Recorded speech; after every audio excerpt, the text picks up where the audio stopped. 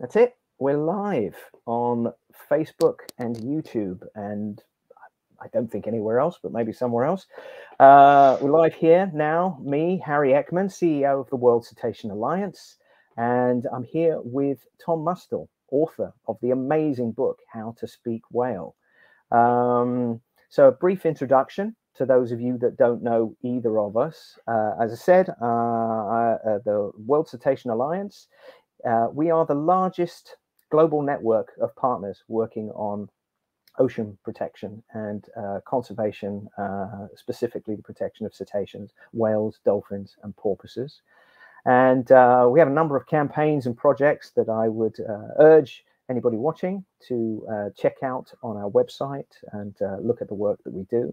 But joined here today by, as I said, Tom Mustill, who is a documentary filmmaker, director, author of an amazing book that we are going to be talking about today. But Tom is the winner. His films have won more than 30 international awards. One that I'm particularly aware of is the BAFTA award-winning series Inside Nature's Giants, which is a brilliant program if you haven't watched it already. He's worked with some of the greatest conservationists of our time in the work that he's done, including David Attenborough and Greta Thunberg. And now he's here to talk to us about his book, his best-selling book, How to Speak Whale, which has just been by the New Yorker magazine one of the best reads of 2022. And having read it myself, actually I haven't read it, Tom, I listened to it on your advice. I listened to the audio book, and it was absolutely fantastic. It was a brilliant read / listen. So welcome, Tom. Oh, thanks very much for having me, Harry. And I'd just like to apologize to everybody for my boring background, but I've had the flu, so I'm at home. So I've been trying to liven things here up as much as possible. So this is my daughter's orca that's enlivening this otherwise pretty boring view of me that you've got here.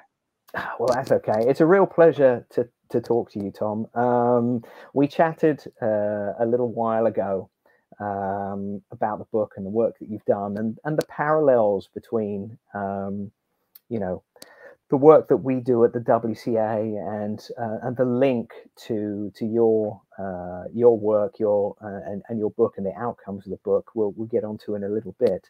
But I actually wanted to kind of start out before that as I'm always curious with anybody that I talk to. You're clearly super passionate about the natural world and the animal kingdom, and where does that come from? Like, where did this love of nature and this fascination with it come from?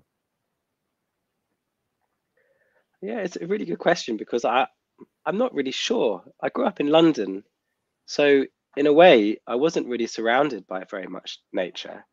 We were fortunate to have a garden, and I spent a lot of my childhood in the garden and going to our local park. And my granddad lived in the Yorkshire Dales, so we spent a lot of time up there with him and spending time outside there. I think there's two kind of human elements to it. Like, one was that the only TV shows that my parents let me watch as a young person were Star Trek and David Attenborough documentaries. So I think that's a very feel like, strict household you got going there. Well, yeah, I mean, it loosened up a bit later. And also my older sister used to sneak us into her room, and me and my brother, and we'd watch, other naughty things you weren't supposed to watch, like Grease, the movie. I feel like, so I saw a lot of the natural world through the television, and I think the other thing is I think I was quite introverted as a child, and I loved reading, about other places and other species and adventures, and because I was a bit introverted and at first didn't quite know how to get on with other people, I think that also drew me to animals. And we had a pet cat that I was very good friends with, and we'd go out adventuring in the garden together. And I always just felt very, very happy and at home in more natural places. But I love people. I'm not like just an animals only person. But I mean, that's a very, I still don't really know. I've asked this to myself quite a lot, Harry, and I think it's just something that gradually built up from just having the good fortune to be in some beautiful places, and to have been given the time and the opportunity to be curious about them and go and explore in them.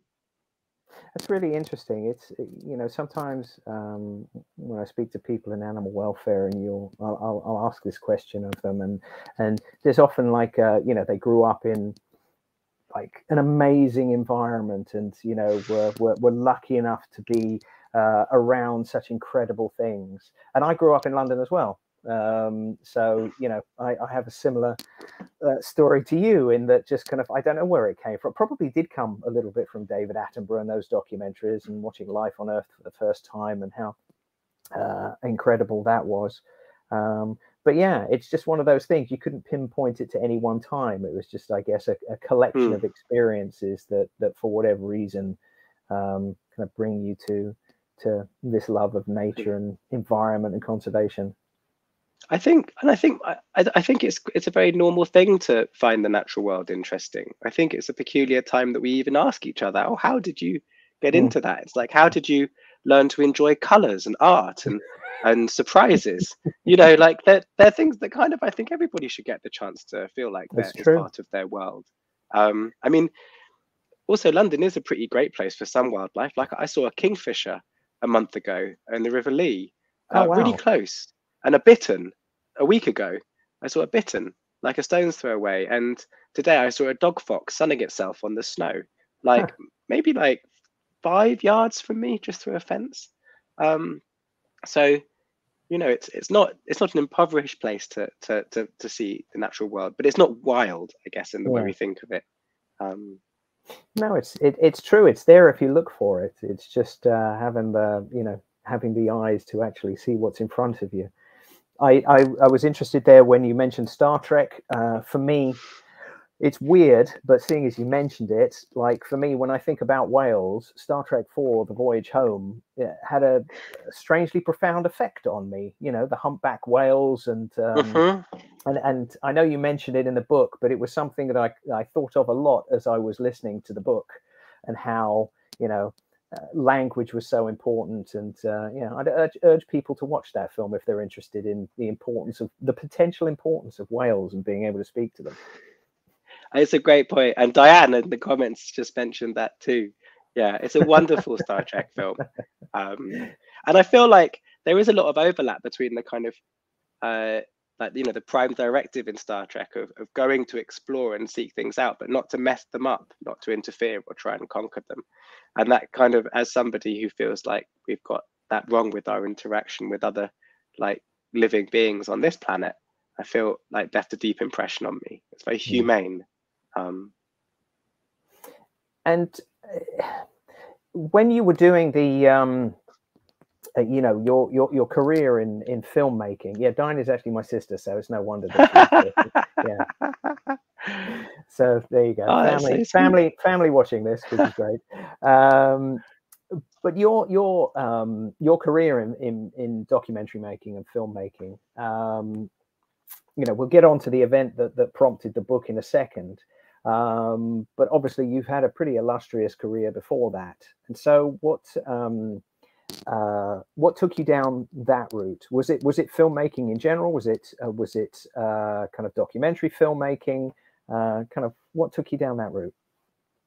I never thought I'd be a filmmaker. I started out as a conservation biologist, so I Hmm. studied zoology at university, and I went off to work in field conservation, and I did experience in that in coral reefs and with the RSPB and with short fin pilot whales, and I thought that would be my life. But when I was working in conservation, I didn't really think I was being very effective, but I really liked talking about it to other people, and I felt there weren't really very many good places where you could see stories about hopeful stories about conservation.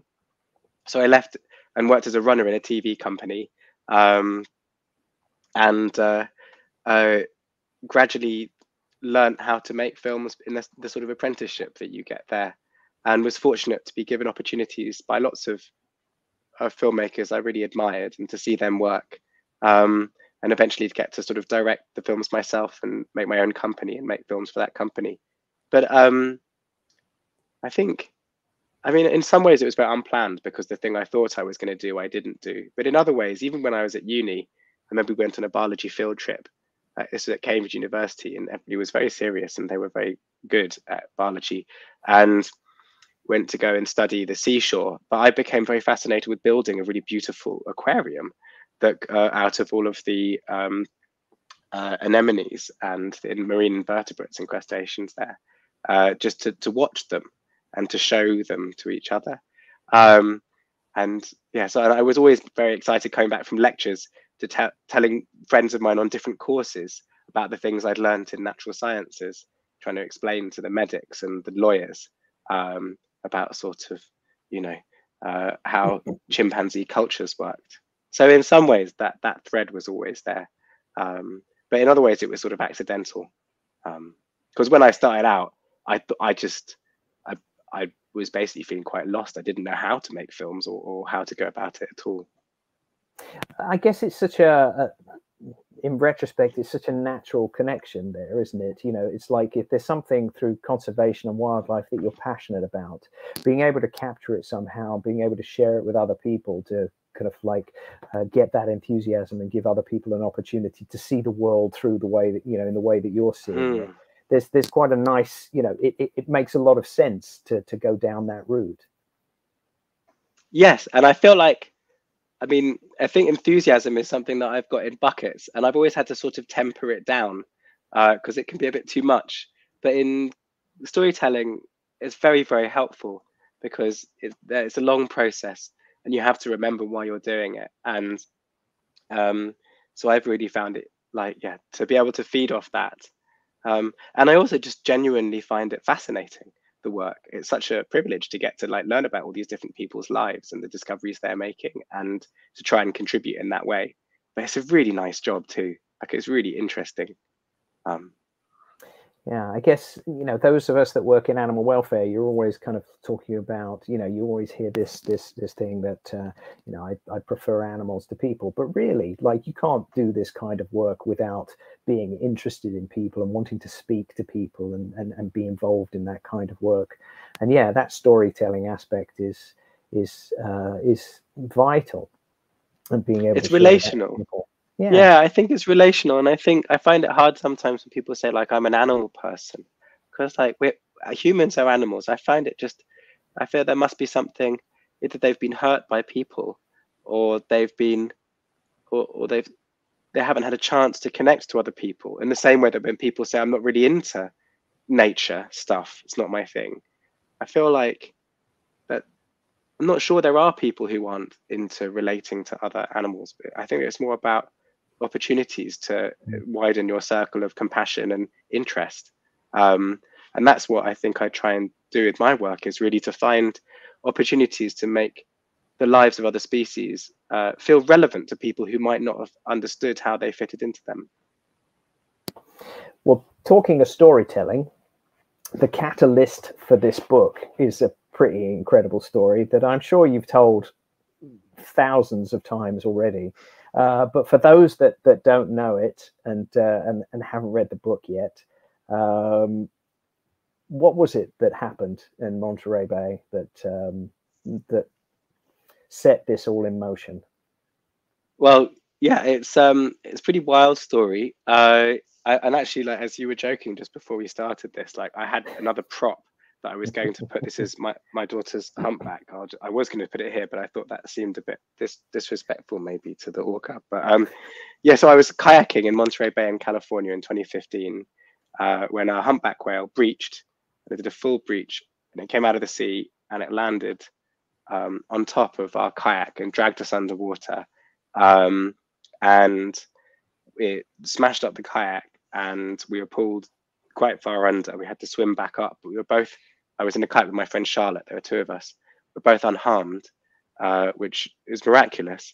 And afterwards, another sort of total fluke, because we were far away in this kayak from where the main humpback group were, so all the other people who were looking at whales that day were looking out to sea, whereas somebody was filming back towards the shore and saw this whale leap out and land on top of us.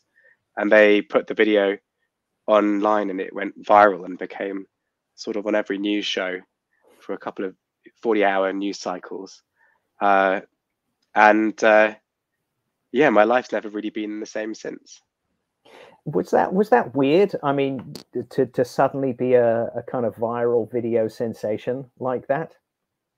Yes, it was. I think if I'm honest, it was horrible, because the people who make the news don't view you necessarily as somebody to be gentle or careful of. They view you as a story to feed into the news, and we'd almost died, and I think because it was so beautiful and spectacular, this video, I think we had to be quite careful with ourselves, having to, and it was only a couple of days afterwards, like having to kind of revisit this, especially for my friend Charlotte, very traumatic experience, because she's an accountant and she'd never seen a whale before until that day.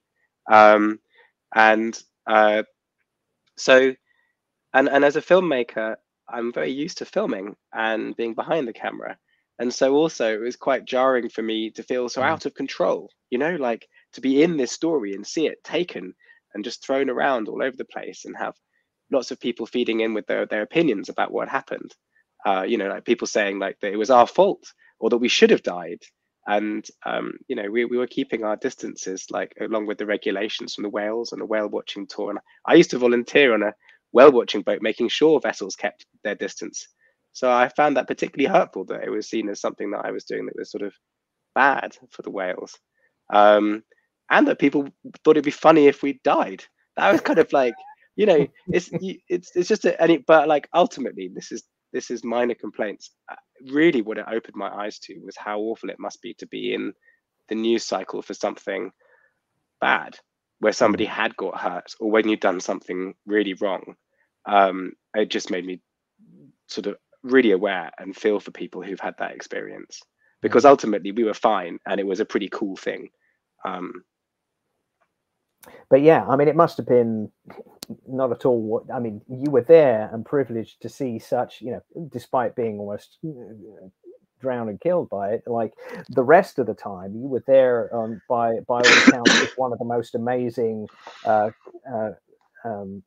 group of whales, like that hadn't been there in numbers that significant in living memory. So you were there experiencing this incredible thing, and then it turns into, as you said, a news cycle but ultimately led you to here now and being able to talk about this book. And I remember in the book you talk about how if this video hadn't have been filmed, it was somebody watching it. It was an expert that was watching it, who actually noticed something peculiar about the behavior of the whale, wasn't it?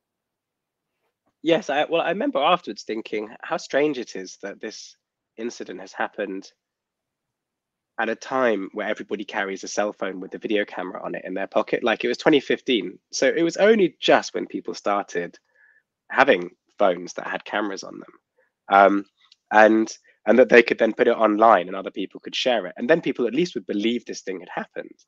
But then, as you say, a scientist called Joy Reidenberg, she watched the video and she was able to analyze the flight of the whale, and she felt that as it turned in the air, it diverted its course and didn't land in the way that it was going to. And then another researcher looked at it and he said that you could see the whale sticking its eye out and seeing us in midair and turning.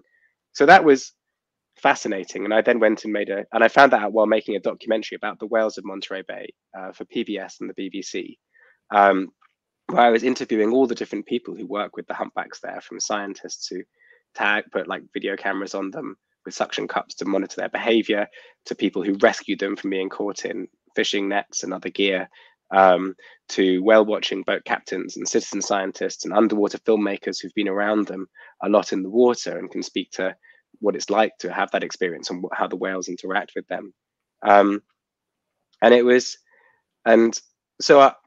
Placing that experience and people's analysis of it within those other like lenses and those other viewpoints was fascinating. But the thing And so I made that film, but then at the end of the film, the craziest thing happened was that they were able to identify from that video and from photographs that whale watchers had taken that day, who the whale was, where it was born, who its mother is, how old it is, and so we've been able to follow its life ever since. So it's about 14 years old now. It was born probably just off Colombia, and has been seen in Colombia and the waters of Guerrero, which I can't pronounce very well, Guerrero off Mexico, and then up into California. It doesn't seem to go further north than California into like as some of the other whales there do.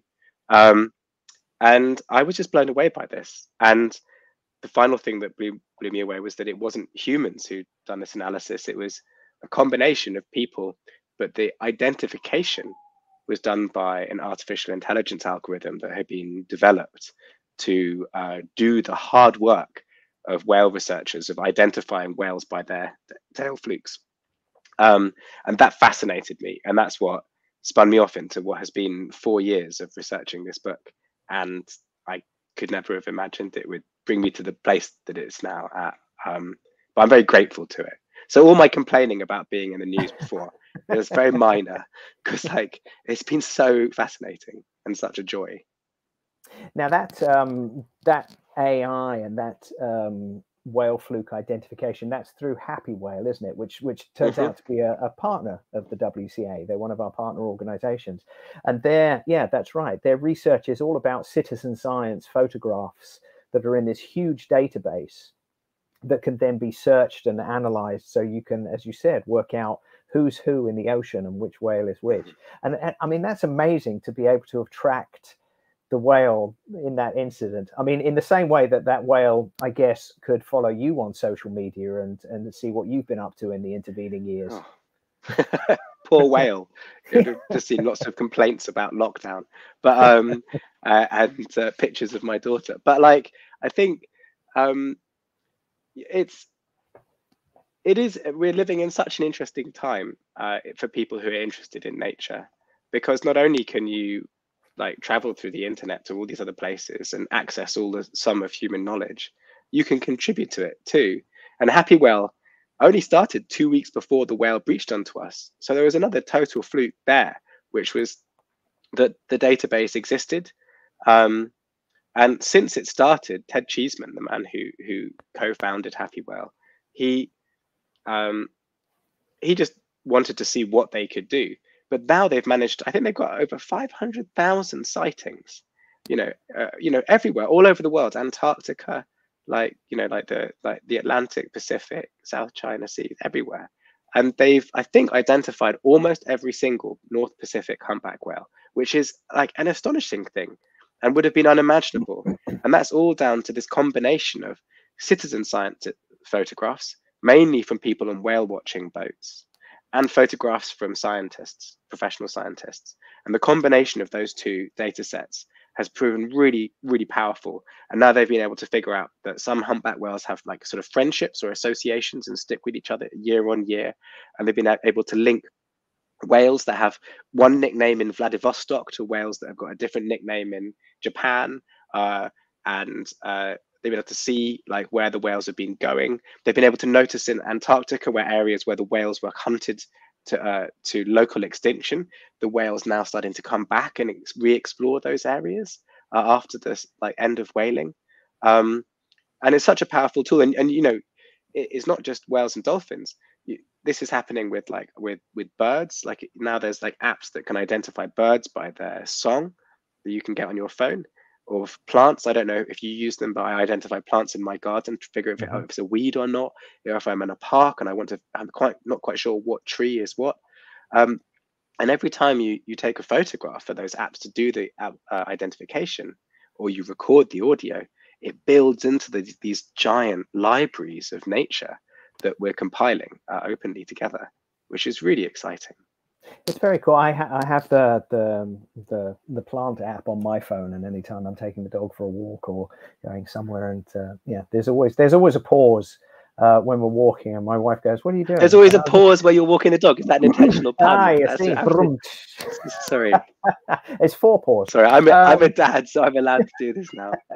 It's true. Sorry. It's well, I'm sure the audience, there's going to be somebody out there that likes it as much as I did. I'm just fleeing now. So. But yeah, I'm always using that app, and my wife will just kind of go, "What are you doing?" It's like, "Oh, I'm just taking a picture of this plant so I can find out what it is." And it's but yeah, the technology is pretty amazing, and humpbacks in particular are such a success story for conservation.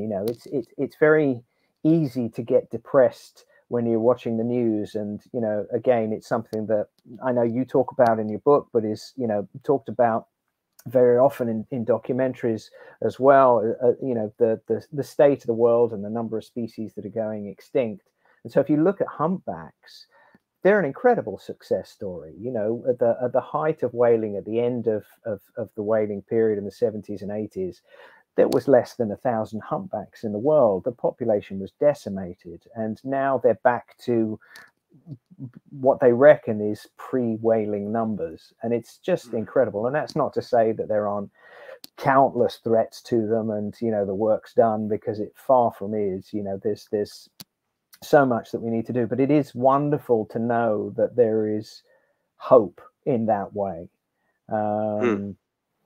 But it's something nice to hang your hat on, isn't it? Absolutely. It is encouraging, because we came so close, and with so many of the cetaceans.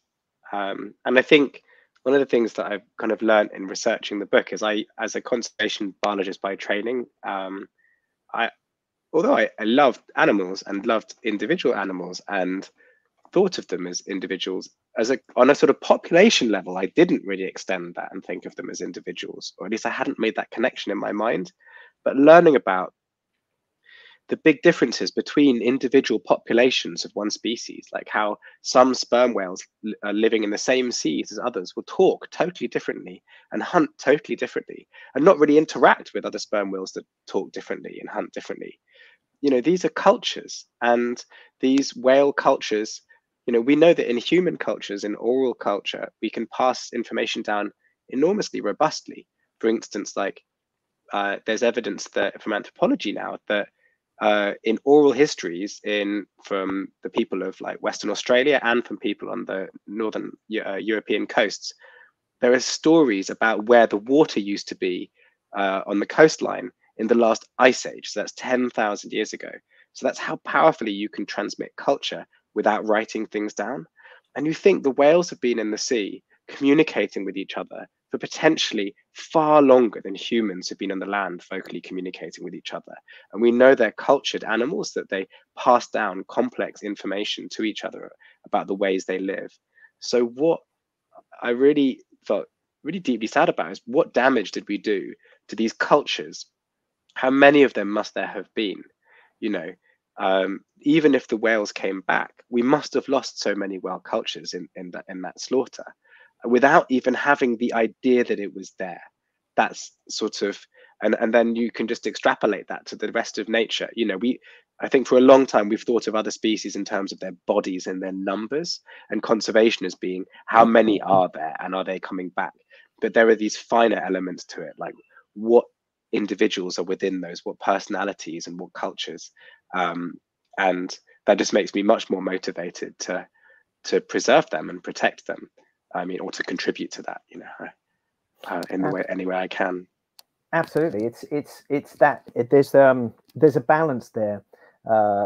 Working in the non-profit sector, that often there's a bit of a conflict between conservation and welfare. And as you rightly said, conservation is very much about population and numbers and conserving the environment and the species, but often that's sometimes at the expense of looking at the individual animals and their welfare and the specificities that are related to that. And so finding a way of balancing that is so important, I think. Yeah, I think it's a bit like being a doctor. The difference between being somebody's GP and being somebody who works at the health service, determining how to split the budget up most effectively across all the patients.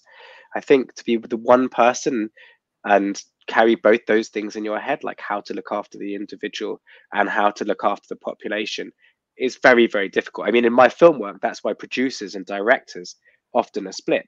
So that because they are, one person's job is to make sure the film is as dynamic and interesting and beautiful as possible, and the other person's job is to make sure you don't run out of money or nobody gets hurt, and that you come in on schedule.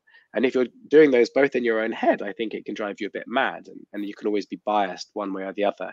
And I think if you're trying to look after a species, but you're also trying to be careful and compassionate, it does help to have different people like sort of hold each of those roles. Absolutely. We're going to, so we're about halfway through this Q&A, and we're going to, if anybody that's watching now has any questions for Tom, we're going to have either time at the end or kind of we can interject the questions, but feel free to ask a question in the chat, and we'll incorporate it into this conversation. But thinking about the book now, Tom, and you know, if you wouldn't mind just kind of giving those that are watching and who are sure to buy it, because you know they have to be honest. Couldn't come with a higher. You have to. I mean, you have to. I mean, you know, that no was pressure, guys. Yeah, it's part of joining the live, right? You actually have to buy the book. It was there's no pressure. You don't get to log otherwise out the whales they'll disapprove. They'll exactly. Disapprove. Yeah. That humpback that from Happy Whale will be able to track it to your door, and it's going to be there knocking on it, say, buy Tom's book, and support the WCA as well. But yeah, if there's any questions there, drop them in the chat. But the book. So don't leave Renata. That's my wife. You can't leave, Renata. There's a whale outside blocking your exit. Yeah. But no, so the book. Tell us a little bit about the concept. You know, how to speak whale, and so what's the specifics of that? Obviously, you know, we know that this event happened with the humpback, and you know, kind of talked about AI a little bit and this identification. But then, what got you to that question of you know, how to speak whale, and where does that lead us in regards to, you know, what that means and the technology involved? Because this isn't just a book about, you know, abstracts. This actually leads to something that could have a profound impact on our understanding of the world, of whales, of conservation, of ourselves. So how did that all come about and lead you into the book? Well, I think it was the use of the pattern recognition software to match the tail fluke of my whale, or the whale that breached onto us, with the database. And I just wanted to see, as a biologist, what this meant more widely in biology as we start to use these machines, most of which we've developed for finding patterns in human behavior and facial features, and apply them to the natural world, and specifically cetaceans. So I met people I went to Hawaii and met people designing self-propelled vehicles that travel across whole oceans, listening for whales, recording all the time. People putting arrays of hydrophones on the seabed. People, as I said, like flying drones over whales or putting recording devices on them. And all of this adds up to a massively increased ability to record information from the lives of whales and dolphins in the wild. And so much of our work or our understanding of the behavior of whales and dolphins, and until relatively recently, has come from captive experiments on dolphins, which obviously aren't wild. So you're not seeing like an animal in its society, in its culture, behaving in a wild way.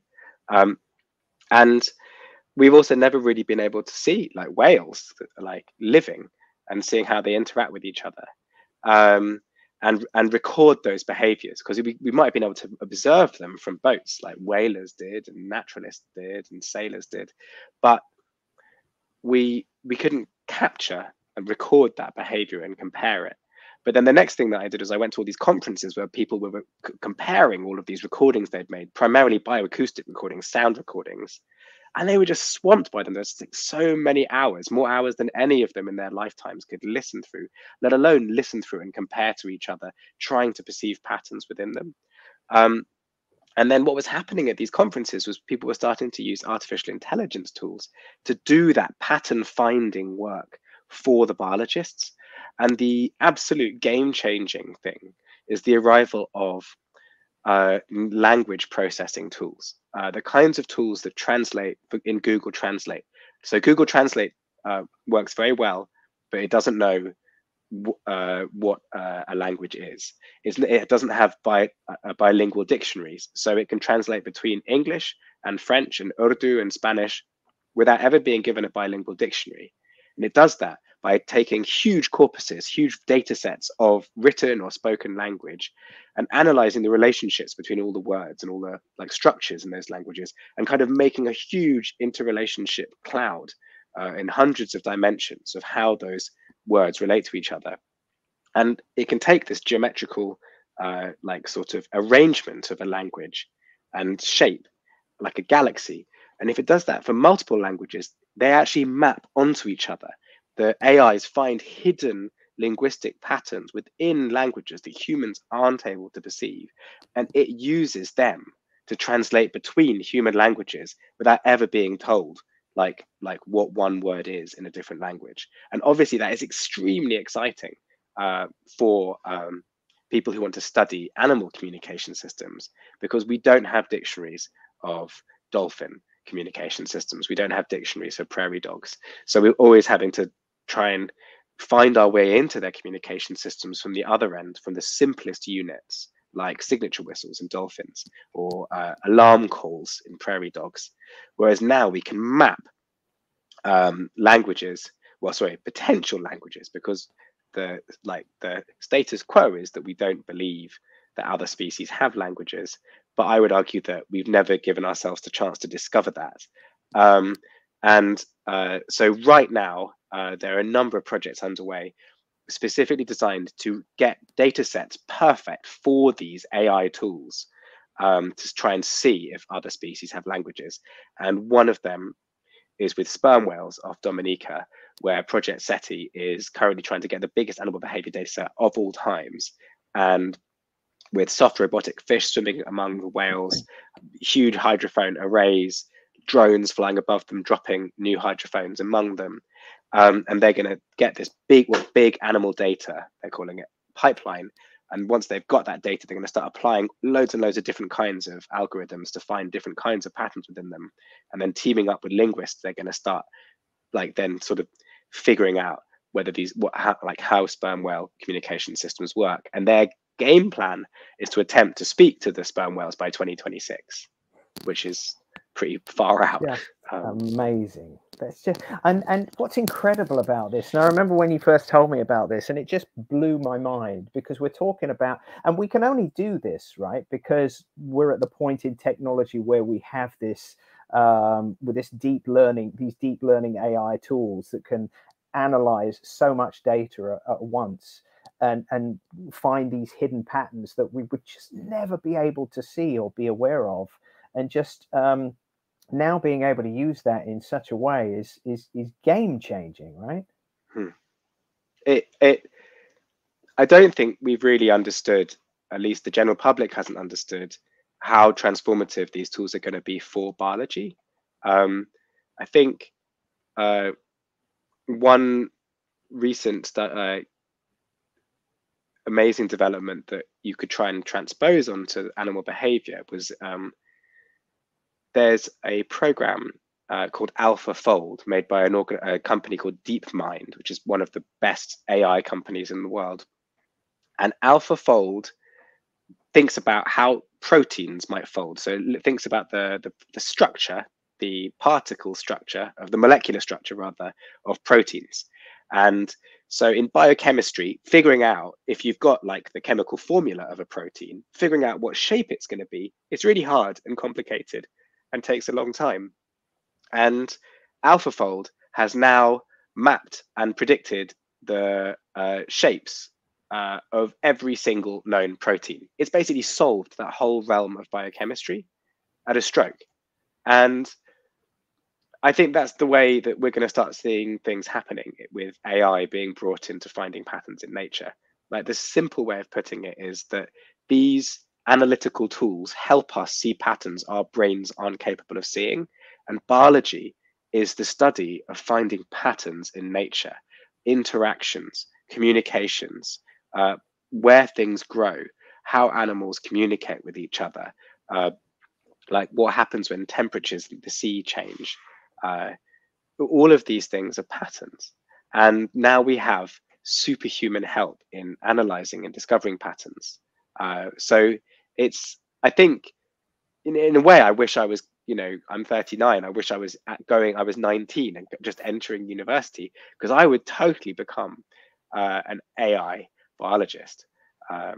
The amount, because I just, it's very conflicting, because to have these tools to discover things in nature at the same time as we're trashing it so comprehensively is really conflicting, and it feels like a race to find out things so that we can protect them, and that these discoveries can help us preserve and help nature to flourish and recover.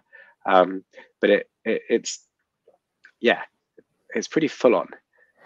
It is, and it's interesting what you said there about use of language, and that there's conjecture over we're saying to be able to hear whales and understand them, and use this to be able to speak to them by 2026. And as you said, there's the assumption that there's a language that we can use to actually speak, which is there's a certain degree of kind of, would it be arrogance or something there? Because the way that science tends to work in research is, particularly with animals, let's assume that they don't suffer, or that they aren't as smart as us, until we can prove otherwise. And I wonder if that, from a welfare perspective, sometimes is linked to our use of them. It would be awfully inconvenient if we knew that pigs and sheep and cows and chickens absolutely, I mean, we know that they share almost all the same feelings and emotions that we do. But if you could prove it and have a conversation with them, that would make the farming industry a pretty complicated thing to justify. So I kind of feel like there's this change and this shift in perspective, that when we get to this point with whales, could be a pretty defining moment in how we look and treat nature. Yeah, the Franz de Waal, who's a primatologist, he has a term for this, which is anthropodenial, which is our tendency to deny that other species might have traits that we have. And I think, as you correctly identify, convenience is one of the reasons we find it hard to allow ourselves to admit that animals might think and feel in similar ways, or in realms like the ways that we do. I think there's other elements to it too.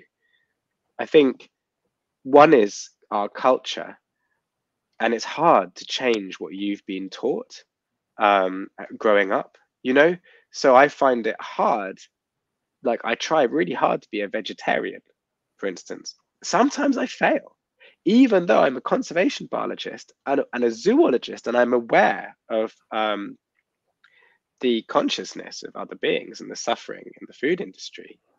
But somehow, when I'm in Yorkshire, in the Yorkshire Dales, where my father was from, and the local butcher is there, and that's my link to he died 7 years ago, my dad, and that's my link into that community and to him. The butchers still talk about him more than anybody else in the village. So I find it hard. I feel there's the culture we inherit, the food culture, the culture we have of interacting with other species, I think can override our logical understanding of what they're like. And I think we're seeing that culture change as we go through younger and younger generations. You see shifts in their preferences and how they feel towards other species. You see, since the 1950s, a huge boom in pets or companion animals, and how much money people are willing to spend on their companion animals, and how they see them as extended members of their family. Whereas previously, in surveys, people would often see them more as tools. They would be like useful, and it was also nice to be around them. And I think the final reason we find it very hard to imagine that other species might talk, or is that it challenges our identity, our self idea of what we are. Because if the Earth isn't the center of the universe, if you don't happen to believe that God created us in His image, if you don't have a way of thinking that you're like who you are and what sets you apart from the rest of nature, and it can be unnerving to think that we are just one species among many, rather than the this identity that we have crafted for ourselves of being very special. And I think one facet of this work, in because the machines see things that we can't, for two reasons. One, because their processing power is so powerful, but two, because they don't mind what they find, whereas I think we often hold back from quite fully embracing the knowledge of the feelings and the inner worlds of other species. And I think it could be very culturally challenging for humans to be aware that we are not the only talkers, that we live in a world of many conversations going on and many minds and many senses. And many of us would really love that, but I think a lot of us would find it very challenging.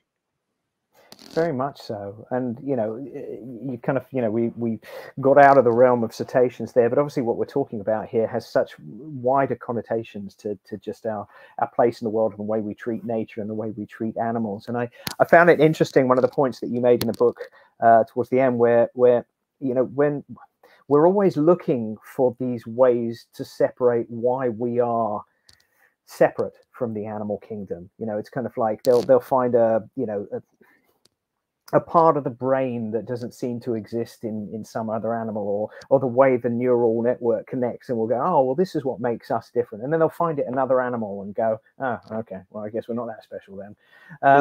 And there seems to be this repeated pattern of almost trying to prove that we are different, even though all the evidence suggests that we're not. And there's that constant battle between those two things in research. Yeah, I think that comes from an idea that there's a hierarchy rather than there's a diversity. And I think and it's hard to escape that because our culture is still very hierarchical. We have bosses, we have pay scales, and we have like power, like dynamics. And so it's hard for us not to transpose that onto that very human way of organizing our own society right now onto all of nature, which actually is really silly. But you can see why we do it. A really interesting thing, as I didn't make the book, it was a conversation I had afterwards, but there's a woman called Sue Savage Rumbaugh, and she did some experiments with bonobos about 30 years ago, or until a bit more recently, with the bonobo called Kanzi, who learned how to use lexicograms, like sort of symbol representations of like some human language features, to communicate.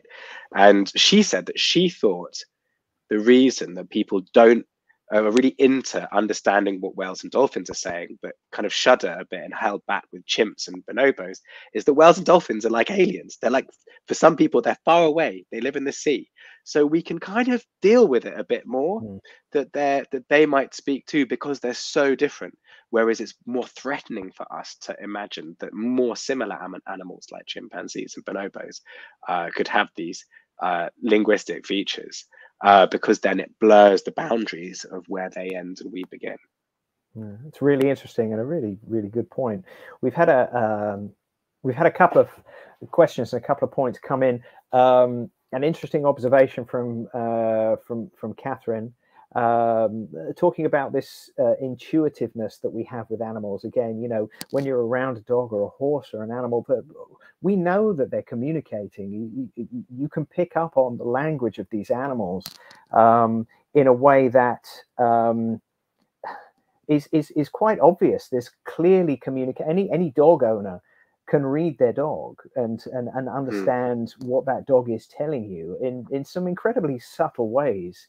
And it's very, very true. You don't need scientific research to do this. But again, it goes back to, you know, what's convenient and what isn't convenient to people's everyday lives. But and it can be overwhelming. It can be overwhelming, you know, like it's sort of being worried about everybody, all the humans, is an overwhelming feeling. So being worried about all the humans and all the animals, where do you begin? Like, I think, you know, it's so perhaps there's a self-defense mechanism there somewhere for people to just focus on what's around them. And I think the thing that really made me really deeply understand that I'm an animal was the birth of Stella, my daughter, because watching a child come out of a person, watching a baby being born, is so animal. It's you just think this, you know. And in my filming career, I've had the luck to film lots of animals being born: bats, kangaroos, like giraffes, and I hope my wife doesn't mind me saying this, but it wasn't that different, you know. And your I wife's mean, they very were all tall with a long neck, right? Yes, it was a long drop. It was an unconventional birth, and Stella's horns, her ossicones, were still flat back. No, but and then, you know, when she was before, she's only, her words are just coming now. She's almost 2, but she was clearly communicating with us from a long time before she had the capacity to vocalize and form words. And yes, as we intuitively can feel in interactions with other species that don't require words to nonetheless communicate. I mean, in the book, I go into this quite a lot in looking at interspecific associations, like both historical ones between humans and other animals, but also how many different in the natural world interspecies teamwork associations there are between shrimps and fish that like share their burrows, and coyotes and badgers that go hunting together, and they don't have a language, but they still find a very good way to communicate with each other. And without communication, they wouldn't be able to team up and help each other. Absolutely. This, I mean, the how old is your daughter, Tom? How old is she? Almost 2. Almost 2. I mean, it's the world that she's inheriting is going to be something pretty.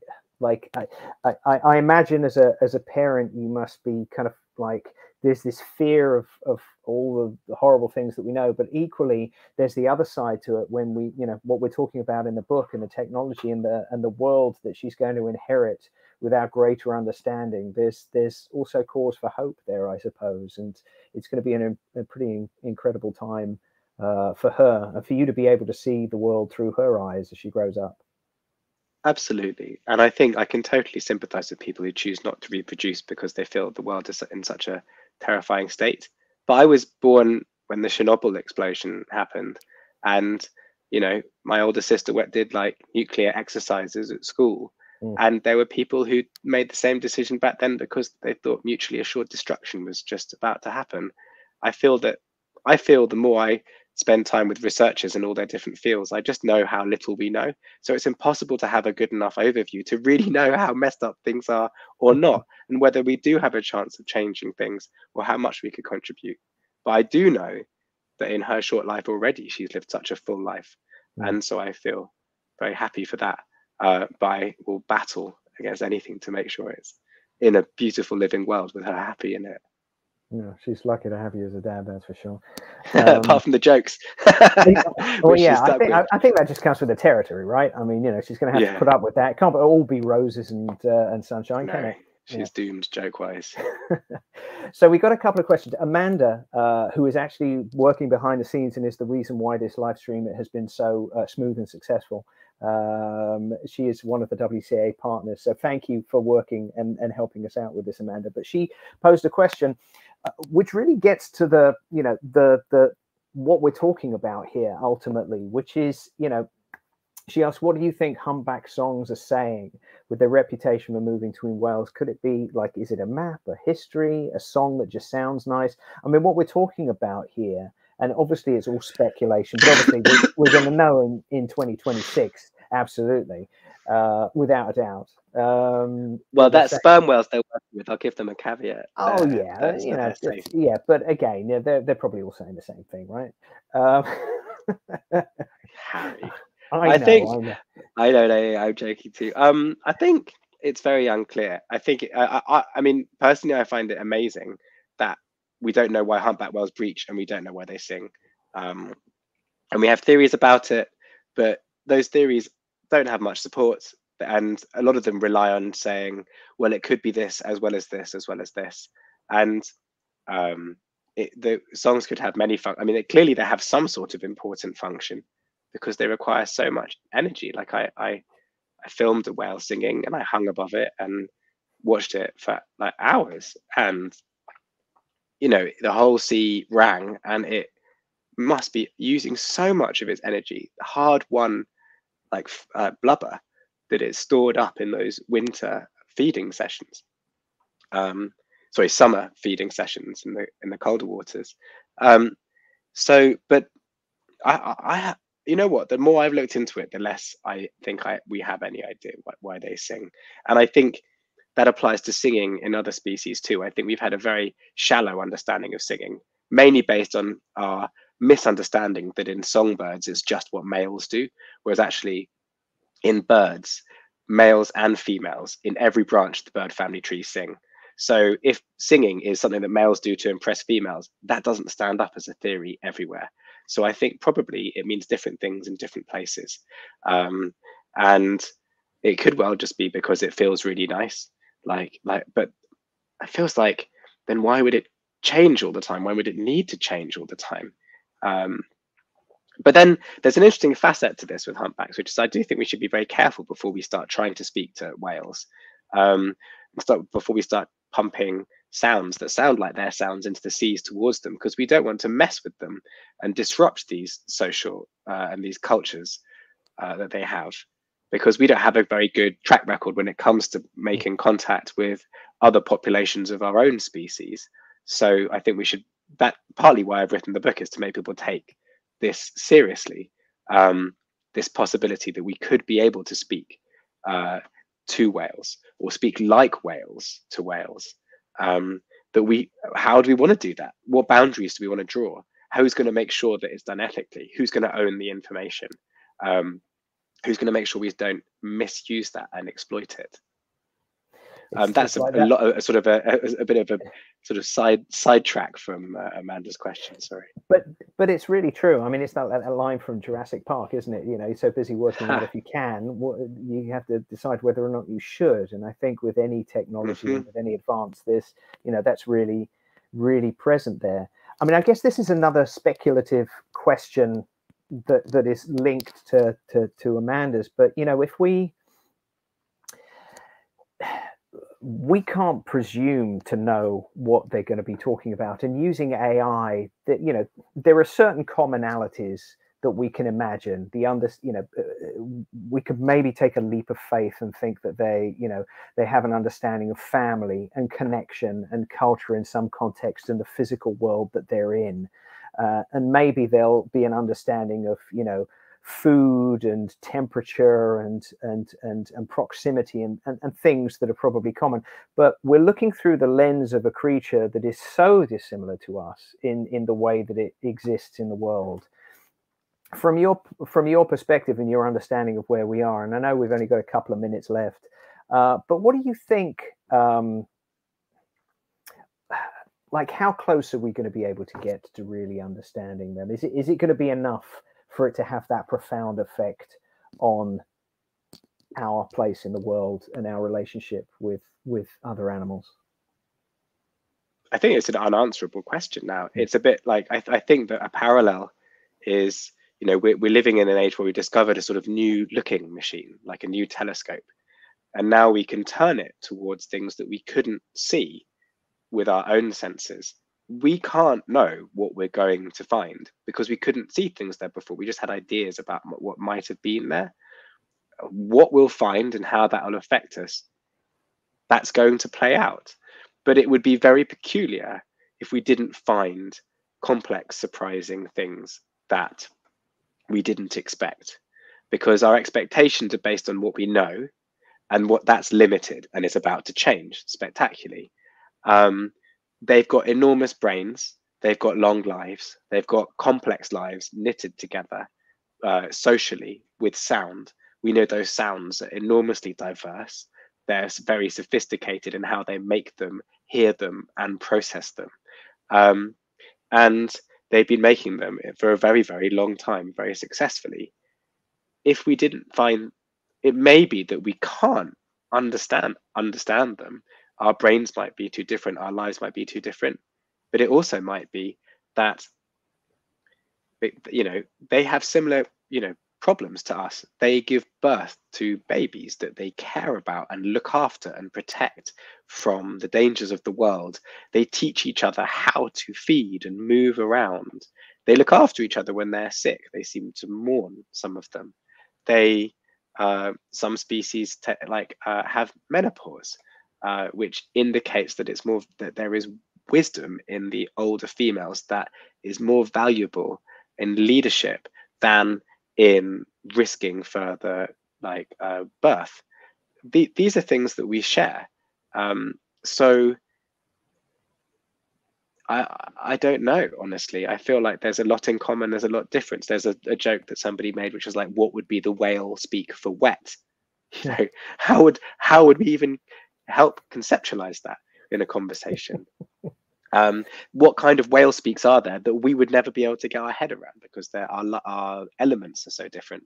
But I feel like I feel very optimistic about whether we might get each other, because they're really inquisitive.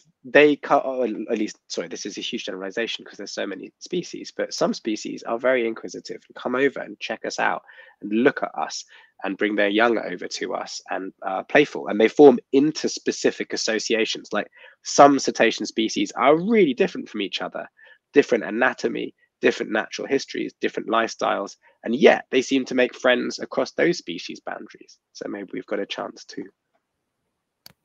Fascinating stuff.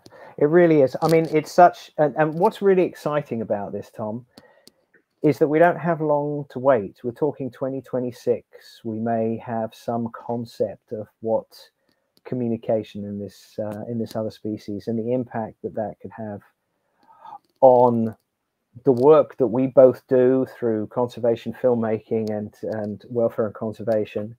But also just kind of the way people see the world. It can't be understated. It's just, it could be incredibly profound. You know, we could be having a conversation in a few years' time when your daughter's a little bit older and be able to actually understand, and it could change the way we view the world. And it's pretty incredible to think that we could be there soon. I think the thing that excites me is just that we might learn to listen better. It's not necessarily to speak to a whale, it's learn to be able to listen to a whale and appreciate the world through a different perspective. I think that could be, you know, the famous pale blue dot photograph. Was it the Voyager space probe took as it left the solar system looking back? And you just saw this tiny little dot of the Earth in space. I think that was a very big moment for the environmental movement. And I think having a perspective on us from another consciousness and trying to get that and look back and see ourselves as we actually are, rather than as we project ourselves as being, I think will be humbling and beautiful, and helpful for, I mean, like, we live in such hubristic times. Look at the present owner of Twitter and just the esteem that we have for ourselves. And so anything that can serve as some sort of antidote to that, and I hope this is it, or part of it. I cannot think of a better way. Much as I would love to carry on talking to you, Tom, we are out of time, but I can't think of a better way to summarize everything that we've talked about. Thank you so much for it's been a joy talking to you, Tom. I hope we will be able to do this again, whether there's people listening or not. It's fascinating. And for people that want to buy Tom's book, and I would encourage you to do so, Tom recommended that I buy the audio book, because you actually get to listen to whale song and whale sound. It was brilliant. It brought it to life in an extraordinary way. Please go. You've got the link there at the bottom of the screen. Buy Tom's book. Give it as a gift for Christmas. Give it to anybody that you like. People you don't like, just give it to anyone. Buy the book. It's fantastic. Yeah, especially people you don't like. Just pile it on them. Yeah, just anyone. Just buy the book and give it to everyone. It really is genuinely a fantastic book. It's a wonderful read. Go on to the World Cetacean Alliance website. Please visit our website as well. Support our work. help us protect whales and dolphins and porpoises around the world. Become a WCA ally, go to our WCA shop, follow our campaigns, sign up to our newsletter, sign our petitions to help protect dolphins, all of that good stuff. And yeah, thank you again, Tom. Is this recorded? Is it possible to share this? It is recorded. Yeah, we're going to be able Great. to download this, so we'll make this available. So anybody that wasn't able to catch this live, we will post this up on our social media, and I guess you as well, Tom, and make this available. Yeah, it was a really nice chat. Thanks, Harry. Yeah, I really enjoyed it. I'd love to share it.